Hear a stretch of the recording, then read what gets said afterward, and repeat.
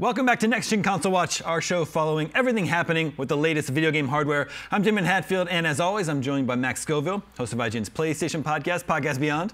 Hey. And Ryan McCaffrey, host of IGN's Xbox podcast, Podcast Unlocked. I'm just happy to be here this week in a Max Scoville-centric PlayStation Showcase week. Oh, shucks. We do have a lot of PlayStation announcements to discuss this week, but I definitely want to get your perspective on all of that too, as well, Ryan. So yeah, this week we had a big PlayStation Showcase. A long extended gameplay demo for Spider-Man 2. Sony revealed new hardware, a new streaming handheld device. There are a lot of games in this hour-long showcase. Maybe not that many first-party PlayStation Studios games, but a lot of games. So, Max, I want to get your thoughts first. What's the point of these showcases? It's to get people excited about all the games that are coming down the PlayStation pipeline. People who already have PS5s, they're going to start setting dollars aside in their minds for all the games they're going to buy. And for people who don't have a PS5, well, maybe they'll be enticed to buy one in the future. So, from that perspective, was this week's showcase successful for Sony? I think so. You know, I think it's easy to sort of zero in on little parts of it and nitpick about them, but overall it was, you know, an hour and change of just nonstop game stuff, reveals. I mean, it was a handful of things we'd seen before, handful of things that were sort of, you know, previously existed. Not all of it was completely, you know, mind-blowing, but a lot of it was really cool, and a lot of it was sort of a nice, you know, vote of confidence for anybody who dropped a, you know, handful of cash on a new PS5, or anybody who's maybe considering grabbing one. There's a, you know, pretty good incentive to do so. I think ending on Spider-Man 2 was a very good move there. You know, we still don't have a hard release date for that, but fall sounds promising. We've got, you know, a game and a smaller game that Insomniac's already made with Spider-Man, and we know that they're capable of doing something incredible with that. It's not just BS. So, you know, I think that's going to be one of the coolest games of the year, and this is a really good year for games. So that's one hell of a PlayStation exclusive to show off. We'll dive into the specifics in just a moment. But Ryan, what was your sort of immediate reaction coming out of the showcase? That Spider-Man definitely helped a hell of a lot. Like that, I think it was, but like I'll say this, Sony they've managed to set a pretty high bar for these over the years, where they've generally done a great job, however they've done it, whether it's showing gameplay, whether it's just doing a cool CG trailer. They've managed to hit a pretty high bar with these, and I think this one wasn't hitting that bar, and I still think it didn't overall, again, by the high standard that they themselves have set. Spider-Man went a long way towards helping, but Damon, you mentioned at the top first party, where was The Last of Us multiplayer? I mean, Wolverine, okay, I think we talked about on last week's show, we're not surprised that that's not being shown yet. I think, as Max had very wisely pointed out, they're going to give Spider-Man the time in the sun as far as the Marvel stuff first before they pivot to Wolverine.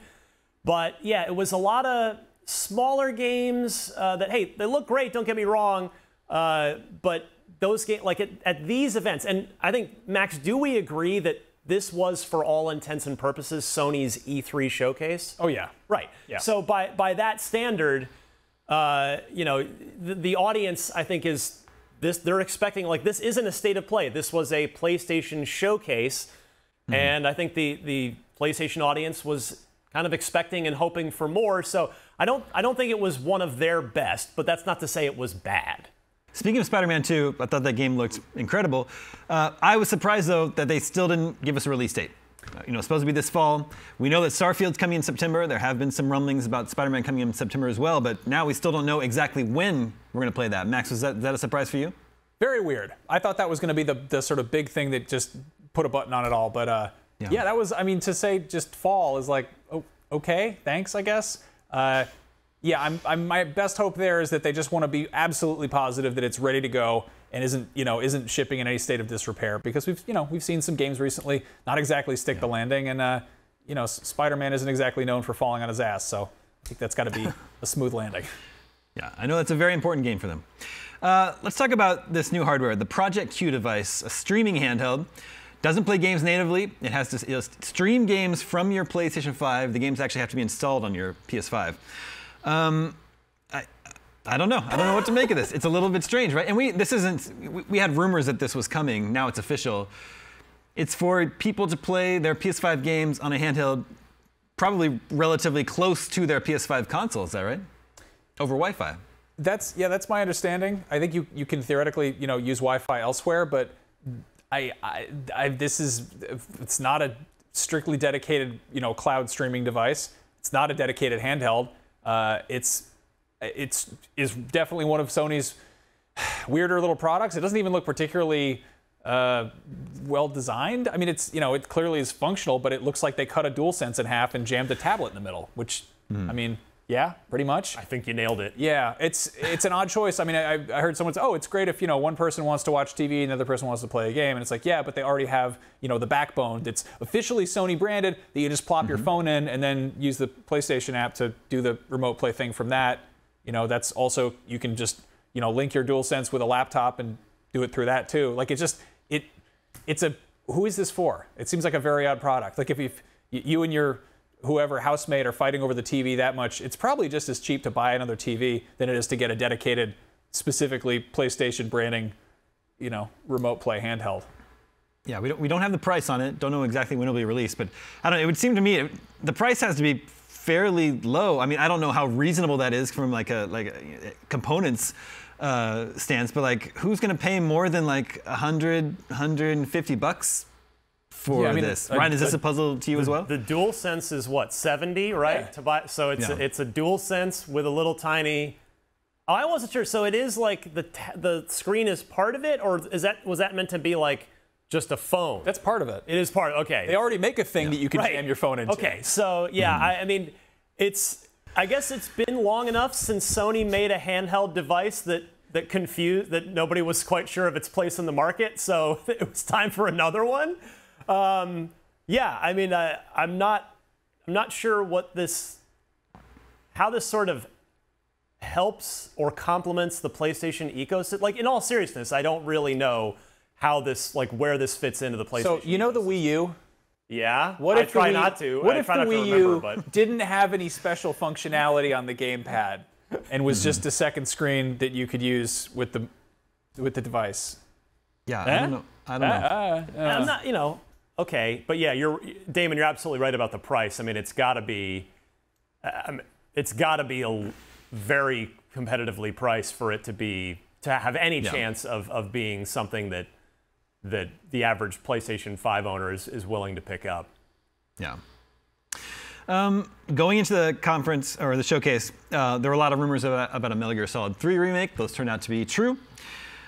There's some questions. I think on one hand, it's very exciting.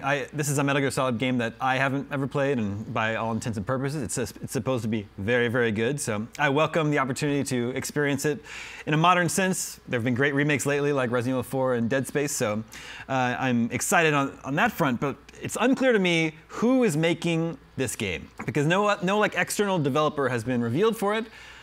If it's Konami, I don't know how that's possible, the Konami of today, because the last big AAA game like this Konami shipped was Metal Gear Survive in 2018. Since then, they've been doing their Castlevania collections, their Contra collections. They did the Cowabunga collection last summer, but they farmed those out to places like Digital Eclipse. So I don't know. Is it the Metal Gear Survive team making this, or has Konami been quietly hiring? It's clear who isn't making this, and that's Hideo Kojima. Yeah, that's true. That divorce was bitter and final. So, I mean, we all know that's a whole big, very publicized thing. Jeff Keighley went out on the Game Awards a million years ago and said Konami wouldn't let Kojima come here tonight to accept his award.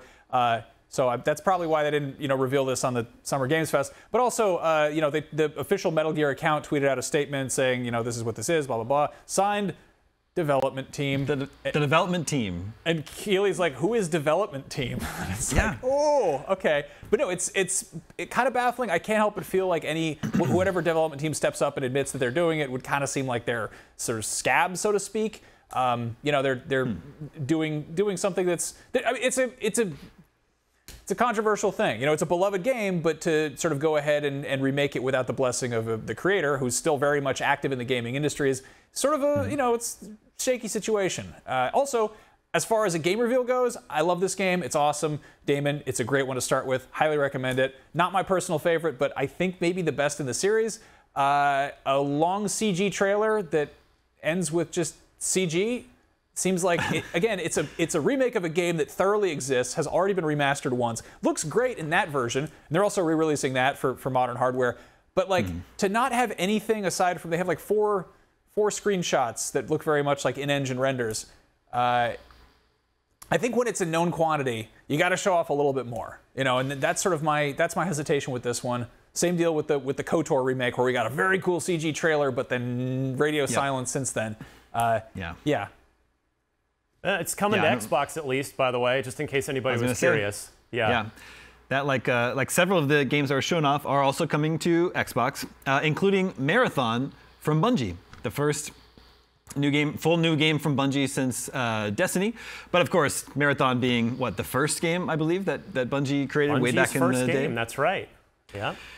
This one's not a sequel though. This one is a PvP only multiplayer game. But I don't know. Are we surprised to see it coming also to Xbox? Because of course, Sony owns Bungie now. And if you look at similar situations with Xbox acquiring Bethesda, Deathloop was came to PS5 and Ghostwire Tokyo, but now Redfall, the new game, the new IP, is Xbox exclusive. I don't know, Ryan, your thoughts? Yeah, I mean, not a surprise, only because when the acquisition happened, they were explicitly clear. Bungie wants to keep putting things out on all platforms because, of course, they've got these giant shared world live service games. They need the biggest player base possible to generate a ton more revenue and have a better player experience. So yeah, we knew that any and all future Bungie games were still going to be coming to Xbox. So yeah, this is the you cited a couple of examples where it went the other way, Damon. This is the first time that that Sony is having it where, yeah, Marathon, we own Bungie, here you go. And Xbox gamers can go, yeah, looking forward to playing that on my Series X or Series Y whenever the game comes out. Yeah. It's going to be really funny if that comes to everything but Apple, which is what the original Marathon. I mean, it's funny because Bungie's it was a Mac game. Yeah, Bungie started out as they were the guys, they made Mac games, they made cool Mac games, and then they got scooped up by Microsoft, and they were like the, they were Master Chief, they were the House of Halo, and then, then they went solo and they did Destiny, then they got scooped up by Sony, and so now they're remaking the original Apple game, but it's going to be available on Xbox, even though they're a Sony company. Yeah, some shrewd business folks over there. They've been with all these companies and made literally billions of dollars in the process. Well, they call them Bungie. They stretch every which way. Stretch the bank account. Add some zeros on that thing. Well, speaking of multiplayer games from the showcase, there's also Fair Games. I hope you noticed I pronounced that with the $. That's the first game from Haven, which is Jade Raymond's new studio, which is a PlayStation studio. Seems to be a multiplayer heist game. Modern day Robin Hood, stealing from the rich, that sort of thing. I don't know, is this sort of surprising you? Just from Jade Raymond, of course, helped create and launch the original Assassin's Creed. Mm-hmm. Yeah, this was a kind of cool thing to see out the gate. I like the visuals a lot. I also thought it was a game that had already been announced. I thought it was Hyenas, which is in the works from Creative Assembly, which is also a game about teams going in and heisting stuff from rich people in a bleak post-capitalist, neon-colored cyberpunk future. And until the sci-fi elements kind of kicked in, I literally thought this was going to be the first full trailer for Payday 3, because we just got a big teaser for that, which did millions of views. Okay, here's more Oh, it's not. Okay. So, yeah, I mean, it's not surprising in the sense that Sony has straight up told us we're going to be doing more multiplayer games. Yeah. The company that has built its entire reputation off of making these top shelf single player narrative games is like, we're going to make some multiplayer stuff now because, of course, there's a lot of money to be made, a lot more money theoretically than can be made with those single-player games. So, yeah, not what I would have necessarily expected from Jade Raymond, given, again, as you mentioned, her past. But we'll see. I mean, multiplayer is such a tough space because you can be good and still not be able to edge out the popular thing because there's only, people can only have usually one, maybe you've got a second game that you play on a multiplayer, ongoing live service game that you play on a regular basis. So yeah, but it's got the backing of Sony as a first-party game, so it'll have as good a chance as anything at muscling into that if it's got the quality to match. As expected, Sony showed off a few PSVR 2 games, and one of them that's exclusive to PSVR 2 is Resident Evil 4. It's going to be free DLC on PS5, exclusive to PSVR 2. So, I don't know. I think that was interesting. Maybe Max, do you think that could maybe I guess we got some news this week that the PSVR 2 headset is actually maybe selling better than we originally thought. It needs a stronger library though, and I think maybe that a very well received game like Resident Evil 4 having its PSVR mode being exclusive to PSVR 2, that could be a boon for Sony. You think? Sort of, because the VR, they already had PlayStation VR, or not the Quest VR had the original Resident Evil 4 on it in VR. It's the old game. Yeah. So like if you want to play Resident Evil 4 in VR, you can do that right now. It's just not going to be the shiny new remake version. But gotcha. This looks really cool. I have the utmost faith that Capcom can pull it off. They have done this 2 times already. I guess 3 if you count the RE4 Quest version. I loved RE4 remake, phenomenal. But I don't think it's enough of a new thing to be like, I'm going to go out and buy a PSVR 2. The VR component for RE7 was announced alongside the game pretty much. Yeah, that was a day and date thing, I think. Yeah, and it was, you get the game day one, you've got your VR set up, you hop right in there. I think that's how it was. And in this case, it's like the game came out a while ago. People have already been, playing it a whole bunch. Great game, very cool. I think it's more of a novelty than like a system seller at this point. Then again, there's still people who haven't gone out and bought PS5s yet. So maybe that'll be like, this is going to make me, grab a PS5 and a PSVR and experience it the scariest way possible. Well, you know what wasn't there, Damon? What's that? Was Half-Life Yes, Alyx. I do know. Yep. Yeah, I'm officially I'm done. I know it's weird to think we're only 3 months into the PSVR 2's life cycle, but I just feel like if that was going to get announced, if that was going to happen, it would have happened by now because it's already a 3-year-old game, right, from the PC. Yeah. So I'm giving it up with Alyx. I feel just very fortunate to have played it on the Valve Index on my PC, but the reason that we kept harping on this, I just wanted more people to be able to play what I personally think is, and for me, it's the best game of the last 5 years. I know there are plenty of people that would go Elden Ring, go this or that, but Alyx is that good. I just wanted more people to be able to play it. That's all I wanted. I'm sure Valve feels the same way.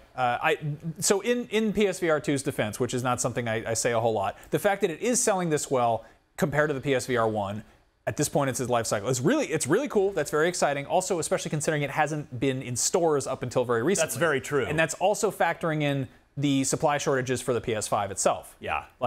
Up until very recently, it was much more difficult to get a hold of either of these things, and now it is. I think they're just now starting to show up on shelves. So, maybe what they showed off today was enough to pique people's interest and have them Arizona Sunshine 2 looked fun. That just looked like a fun time in VR.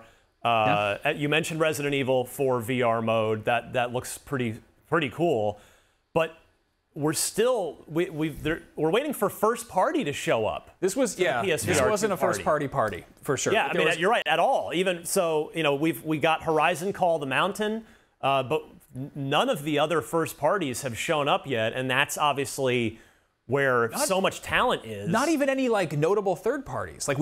There's not much AAA stuff on PSVR 2, which is really odd, especially compared to PSVR 1. There was a lot, we had Final Fantasy and Arkham on there. There was Star Wars Battlefront. There were recognizable brands attached to VR, and I get if Sony doesn't want to throw first party stuff at that, you'd think that they would maybe throw some cash towards, developers elsewhere and be like, hey, get your thing on our device, but I don't know, maybe it's diminishing returns or something, but yeah, Arizona Sunshine looks really cool. The games they showed off look they look exciting, but they're also, if you're not already into VR, I don't think that would necessarily get your attention. Yeah, I think you're probably right about that. Well, immediately following the PlayStation Showcase, Xbox tweeted out an image of all the games that are also coming to Xbox. A very, very cheeky timing. It looks like there are 12 of the games that are shown off today are coming to Xbox, including Immortals, Ghost Runner 2, Marathon, Metal Gear Solid Delta, Dragon's Dogma 2, Alan Wake 2, which we've got a release date for, The Plucky Squire, Teardown, which looks really fun. I know we were talking about that before we started filming here. I totally want to play that game.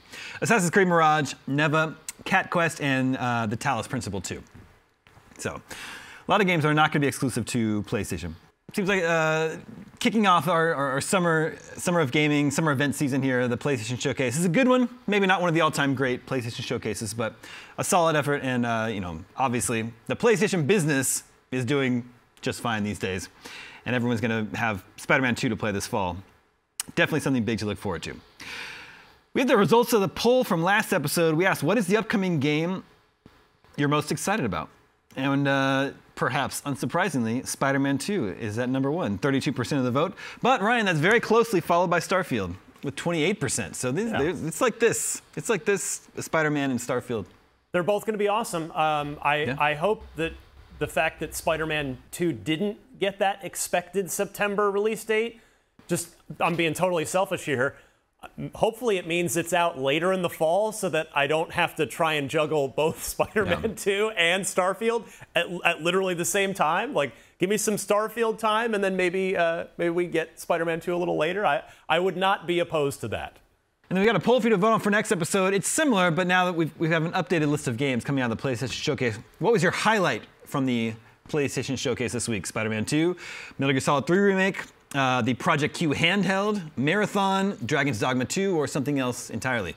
Make sure to vote at IGN.com the day that this episode goes live, and we'll share the results with you next week. And that's going to do it for this edition of Next Gen Console Watch. Thank you to both Max and Ryan. Thank you to everyone working behind the scenes in our LA and SF studios to make this episode possible.